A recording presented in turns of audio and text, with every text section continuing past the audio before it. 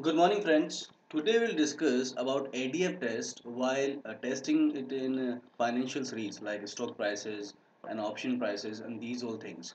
So we are very confused whether we should include intercept or trend or both or none of them. So we are very confused about that. So regarding that, I want to just teach here that what should we do at that point of time. So when we take log of any financial series, the trend vanishes. So when we do ADF test on that, then only intercept should be considered, not trend. But if we do the ADF test at level, like then not the low prices, only price series we are taking from Nifty or Nasdaq, then on intercept and trend both should be considered at level. But when you do it for first differences like log differences or the return simple returns, we should consider only intercept. Let us test here. So what to do here?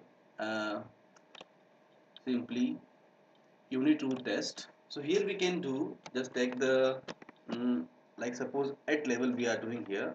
Suppose we are taking Nifty.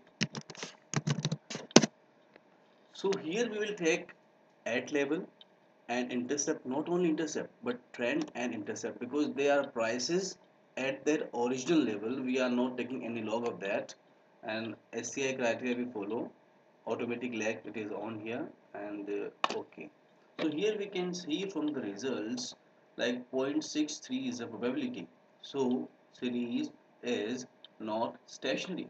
We cannot reject the hypothesis. The null hypothesis is Nifty has a unit root, means series is non-stationary, and we can't reject it. It is non-stationary.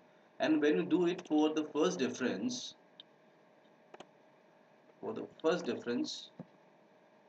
then we can say yes, it is. We reject the null hypothesis that Nifty has a unit root in the favor of a hypothesis that Nifty is stationary. The return from the station the Nifty is coming, those are stationary. Okay. Now come for log prices.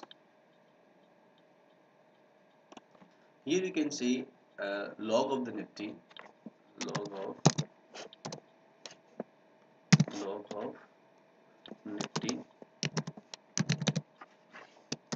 Okay. The same thing I am doing here at level.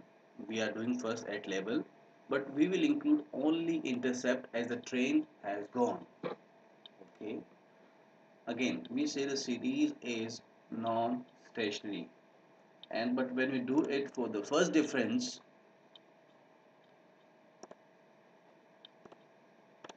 and then we can say yes, now it becomes stationary. So this is a very important phenomena here. What should we do here when we take the log prices? Just not include the trend. So whenever we do at the low prices, when we do the ADF test at low prices, then we should include only intercept in the equation and do accordingly. Thank you, friends.